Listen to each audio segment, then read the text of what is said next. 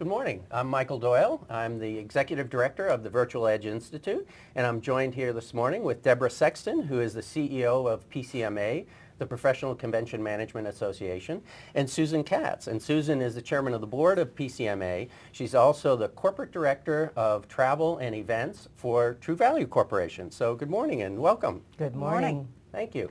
And welcome to all the press here. So again, my name is Michael Doyle. I'm going to jump right into the announcement. So the announcement is that PCMA is making a strategic investment in the Virtual Edge Institute.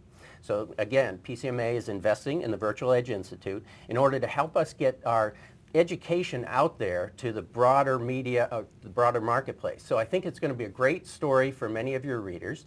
And what I'd like to do is start off with Susan Katz, and Susan's going to give a little perspective on the investment, and then we'll talk to Deb Sexton, then we'll come back to me, and then we'll go to Q&A. Thank you, Michael. I want to say we're really thrilled and delighted to be part of this strategic alliance with the Virtual Edge Institute. The line between face-to-face and virtual is actually blurring in the meetings industry. Virtual has become an extension and an integral part of the strategy for PCMA memberships moving forward. And VEI is the only independent organization really dedicated to education and learning on how to provide the best of virtual events. PCMA is making this strategic investment in VEI today in order to help our members get the best education possible on how to integrate this technology into their meetings and to become more successful and useful to their organizations. We're very excited about this moving forward. Deborah? Several years ago we were introduced to Michael, first and foremost, and then the Virtual Edge Institute. And PCMA was at that point in time investigating what is this virtual all about? How do we get a better understanding of how virtual is going to affect face-to-face meetings, etc. We invited Michael and the Virtual Edge Institute to co-locate with our meeting this year, actually, in Las Vegas, convening leaders, and we had a very, very interesting event with the two organizations, and we'll be co-locating again in San Diego in January. The reason we're doing this is because Virtual Edge Institute is the organization that has, we believe, the very best education currently on how to embrace a virtual hybrid meeting and within your face-to-face activities, and how does this enhance face-to-face meetings, your meetings, which is what we're most interested in with PCMA. PCMA is also known for the highest level education, and we sat back and said, what do we need to do and who should we align with that currently can provide that education, not only to PCMA and its members, but to the industry at large. And so our opportunity was to sit down with Michael, to talk with Michael about what are your plans with the Virtual Edge Institute. And we quickly realized that if we helped them in a small way, financially, they would be able to provide more education, faster, better, if you will, for an industry that's very, very interested today in how virtual and hybrid and digital events can enhance what they do on a face-to-face basis. So logically, we sat down and we came to the conclusion that a strategic investment with the Virtual Edge Institute would enable this to happen in the next 12 months, which we think is a critical time for the advancement of virtual and hybrid meetings for the industry.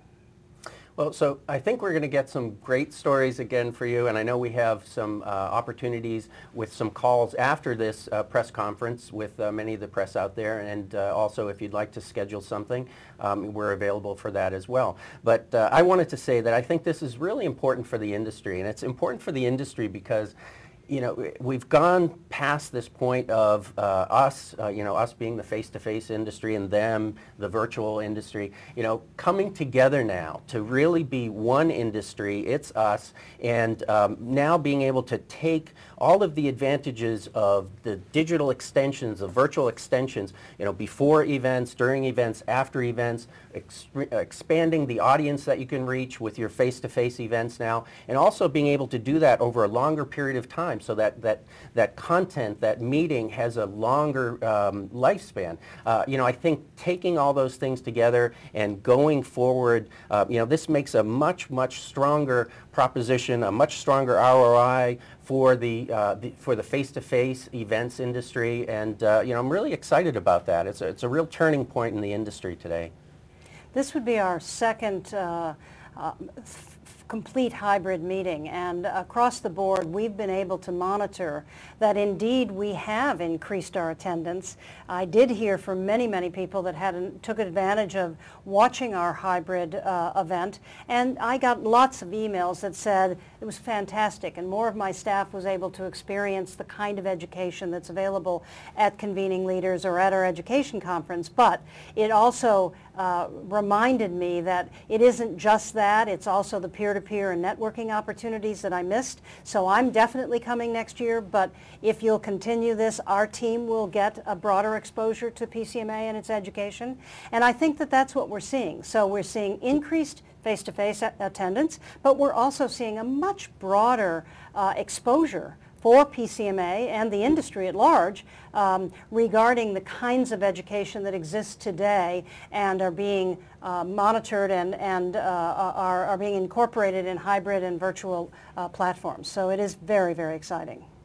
And I think from a planner perspective, we really need to stay on top of our game in order to continually bring new information and new opportunities to our executives and to our organizations, so that we are providing the information, we're the source of information on how we can increase our ROI in our meetings and events and continue to stay relevant and continue to talk to our CEOs on a level that they can understand on how to continually grow the income from our events. And I think virtual is certainly one of the ways that we're going to be able to do that, knowing what's available, how to use it, and being able to explain that in an easy way is something I think it's going to be critically important for all of us in the industry.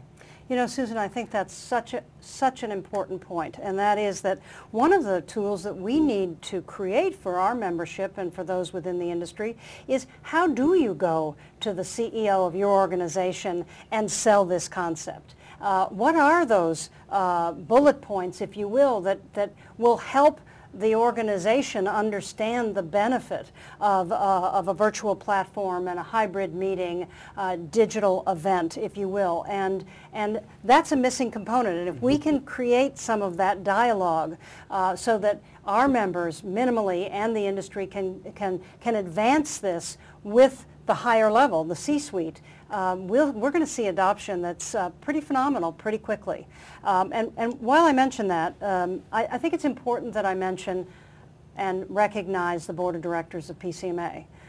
Many organizations, boards, would not have potentially embraced something like this that could, in the minds of some people, affect face-to-face activities. We don't believe that. We really do think that hybrid meetings, virtual platforms, digital events, etc., can enhance face-to-face. But the point that I'm making is our board of directors said, we're all about the best education, we're all about advancing our industry, and if this effort is going to help us do that, we are 100% behind it. And I've got to tell you that working for a board that is that supportive, innovative, and willing to take some risks is very exciting, and it makes my job really very special. But more importantly, I don't know a lot of boards that would have done that as quickly as this board has done it. So Susan, as the chair, you need to be recognized, as does the entire board on that, and we're very excited about it.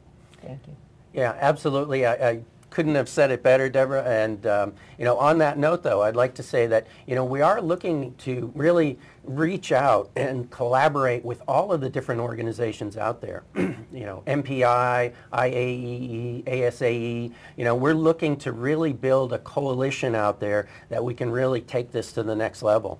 Excuse me. And I think the one thing you mentioned, research, that's something we absolutely need to do more of. And I think that we can best do it by, everyone coming together and participating in that research. And, not just the other organizations, but a lot of the vendors out there as well, a lot of the agencies that have a great, presence in this industry. I think we can all come together and do some really great research there and bring that into the C-suite and show more value, more ROI in this. This is an industry issue. This is not a PCMA issue. It's an industry-wide issue, and the more education, the more how-tos to be successful in this area, the better off the industry is going to be. So I couldn't agree with you more. I think hopefully your education will be seen at many of the industry organization events coming up in the future. Clearly it's going to be at PCMA. We already know that, but I see it at lots and lots of other industry events. And again, our contribution as a strategic investment is first and foremost on behalf of the industry, secondarily on behalf of PCMA's members, clearly. So we have the opportunity here for you to participate. There's a Q&A tab on your virtual environment where you can just click on that and ask some questions. And we do have a few questions here. One is for Deborah, and it is, what is the relationship between PCMA and VEI going forward? I see the relationship very similar to our relationship with other industry organizations. VEI is an organization that produces research and education on behalf of digital, virtual, and hybrid events. And that to us is very important, that we have a close relationship so that as they produce new education, we can offer that education to our members and we can support that education in the industry. But it's a relationship that we share with many, many industry organizations.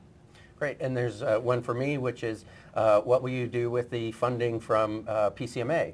And I would say it really is going to not really change what we're doing that much, except accelerate that. And a perfect example is the Digital Event Strategist program that we have, the certification program that we're rolling out. And now, with the help of PCMA and hopefully other organizations as well, we can bring that out more quickly and to a much broader audience and be much more impactful quicker with this additional funding. In addition to that, we're also looking at, as I mentioned, establishing some serious research around this area and kind of making VEI a center of excellence in this space. And so those are some of the things that we're going to be doing with the funding. It's a matter of just bringing in some more resources to the Virtual Edge Institute. And we often talk about the downturn in the economy, and there's still questions about where is the economy, what's going to happen in the next 12 to 24 months. I think one of the things that always comes out of a downturn is we have to think about how we do business differently.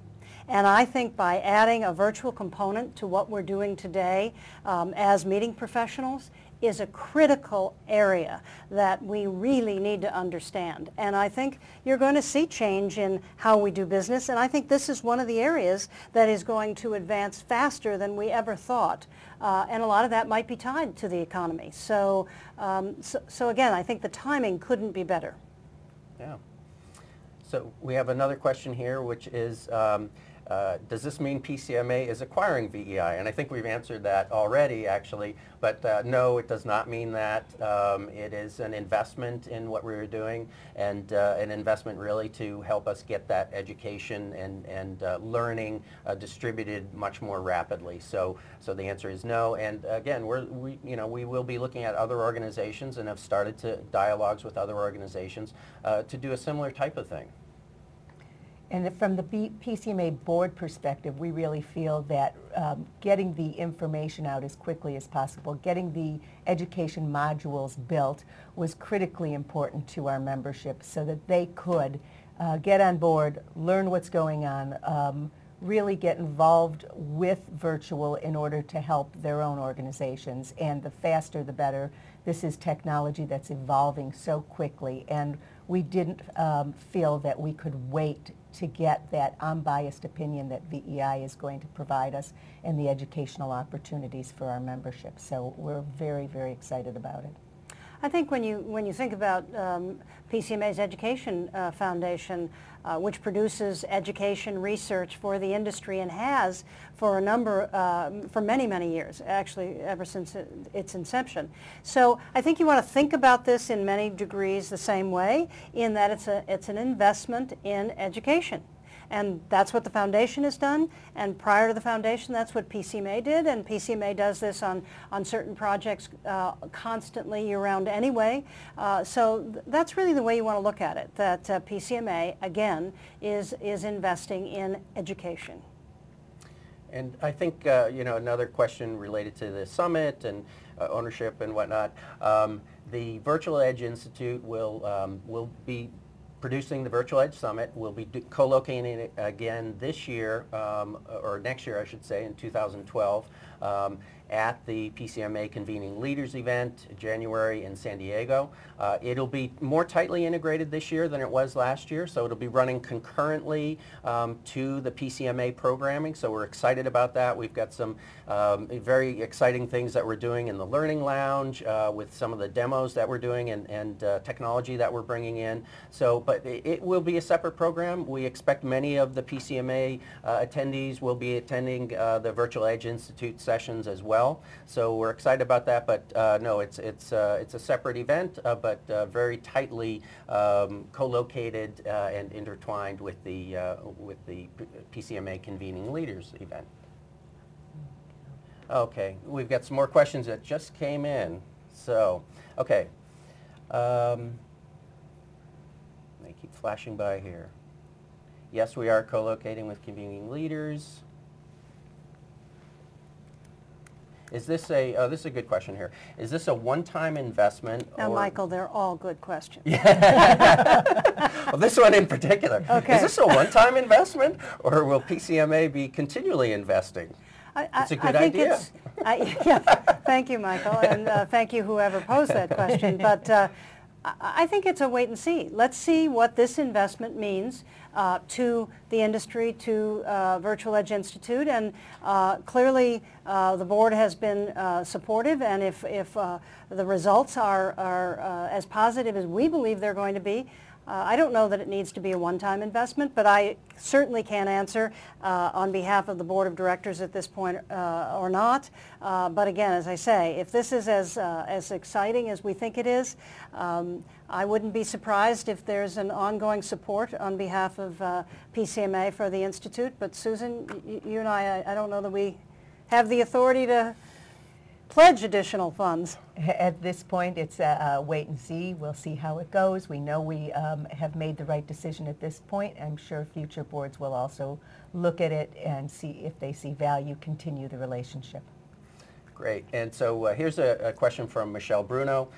With the PCMA support, how will VEI use the very technology that is attempting to promote and support? And another great question. And Michelle, what we're planning on doing is we'll be using the PCMA 365 event. We'll actually have the Virtual Edge Summit within the PCMA 365 event. It'll be separate, but within that virtual environment. So people will be able to go into PCMA 365 and go into Virtual Edge Summit sessions and experience our event there, or they'll be able to come in through the Virtual Edge Summit and be able to experience our event and then go into PCMA. So it's kind of like an East Hall and West Hall, if you will. No matter where you come in, you'll be able to get access to either of those two areas. We're also going to have a presence on our website going forward that will allow our members to connect to the Virtual Edge Institute website as well, if that's where the education resides that they're particularly interested in. So we will connect that way, but that can be, but I think that's going to be the same with all industry organizations, frankly. But that is one area that will allow us to be connected, if you will, to Virtual Edge Institute. And Andrea Doyle asks, what is the exact monetary value of the investment?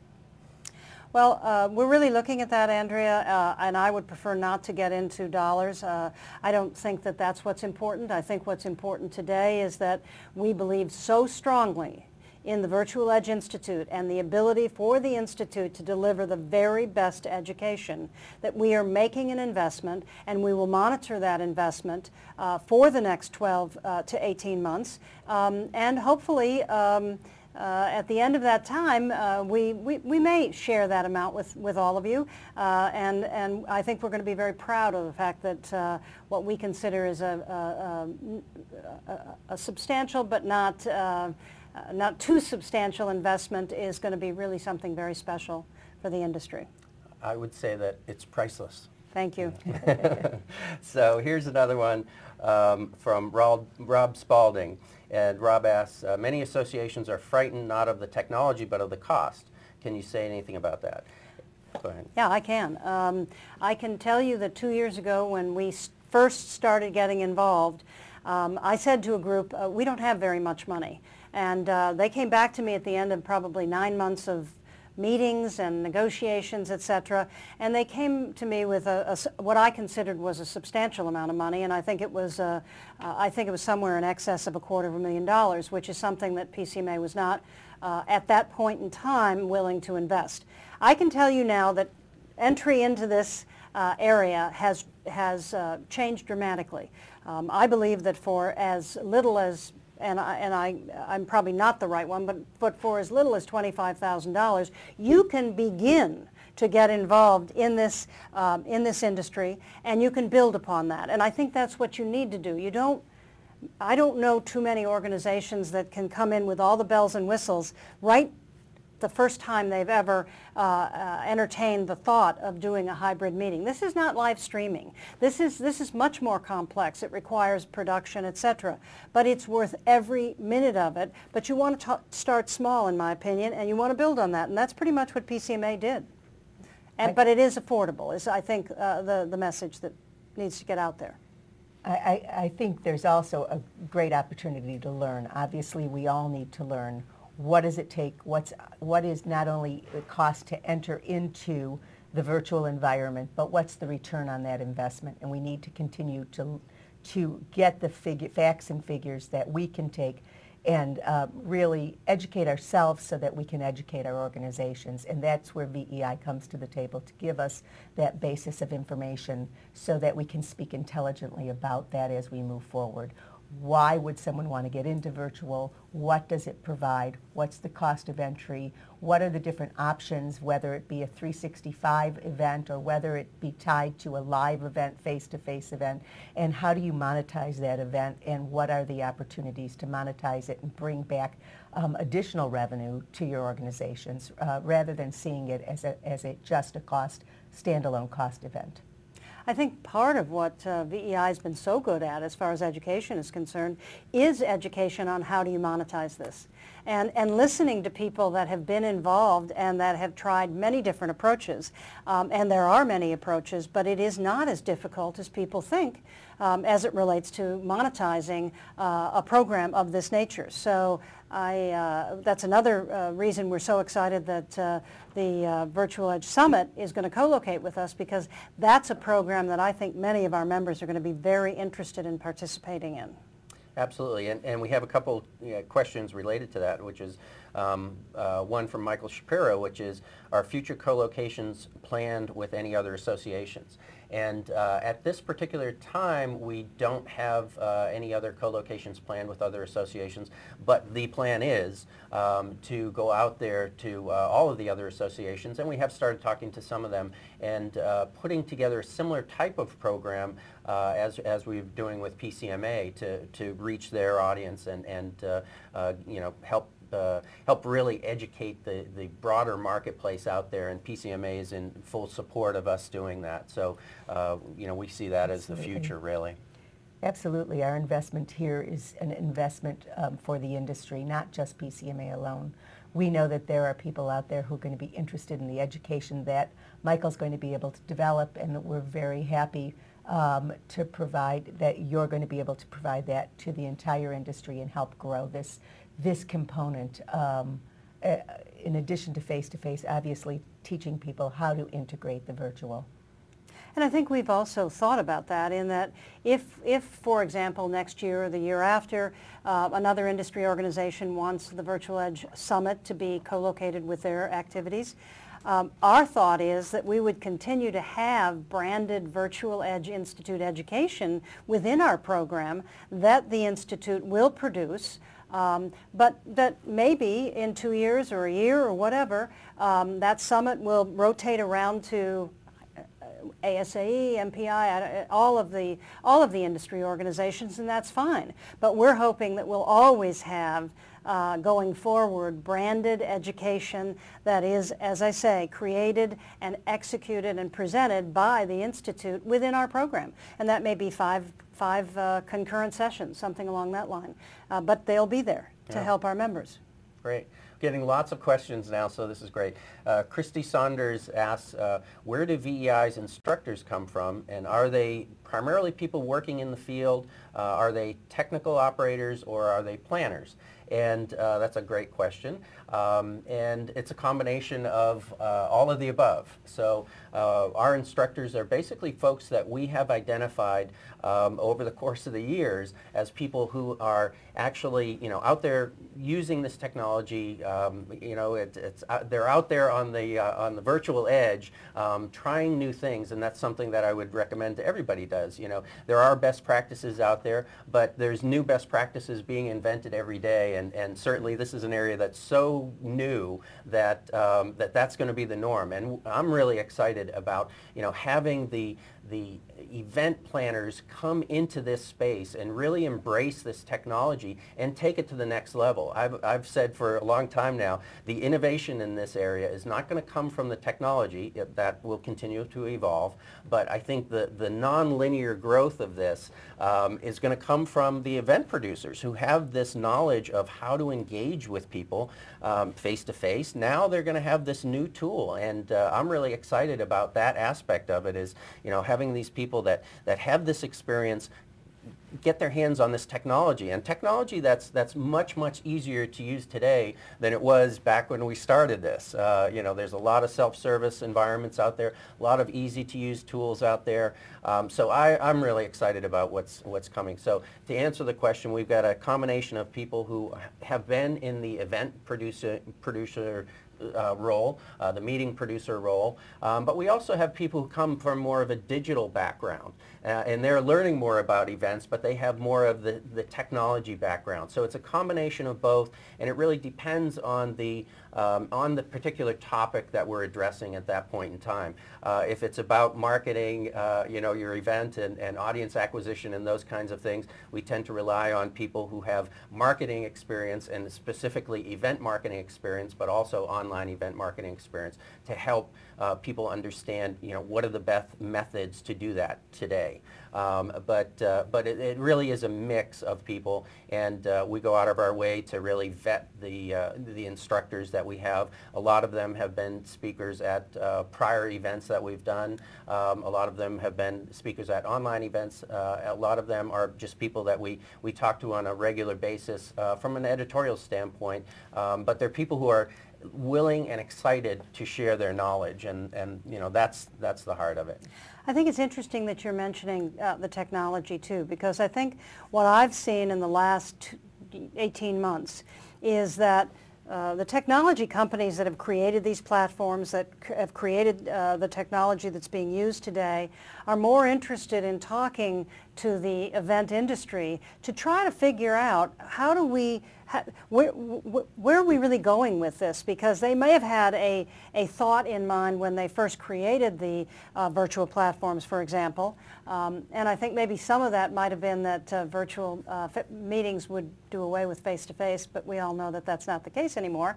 So now it's, how do we enhance the face-to-face? How do we work together to continue to improve the products and the technology that exists today? And I love the fact that we're collaborating together to make this a much better product going forward and more affordable. Frankly, they heard that the cost of entry was prohibitive, and those companies, many of them, went back and said, all right, if we want to be in this industry, we need to change that, and they have changed that. And I think that that's that's really very exciting that you're going to see that kind of collaboration, which is important. So one of the things I wanted to mention before we run out of time here, we do have a tab that is on your environment that says handouts. So we've got the press release there, we've got various different documents that we've put in there that we think you might find useful, and you can just download those at any point in time. Again, if you're interested in speaking some more with Susan or Deborah or myself, we'll be available to talk to folks. And we did not get a chance to answer all of the questions that you have here, but we will go back and we will answer those questions online, so you'll be able to come into this environment again and have all of your questions answered. So with that, I want to say thank you so much for everything, and look forward to just taking this to the next level. And I think this is an exciting time for the industry. Thank you, Michael. We're excited about working with you and your team. I think it's going to be a great number of years advancing this industry. So thank you very much. And we really look forward to the outcome of all of your work and learning from you. So we're really excited about that. Great. And thank you for all of you that have joined us today. Absolutely. Thank you very much, and for everybody who helped us produce this.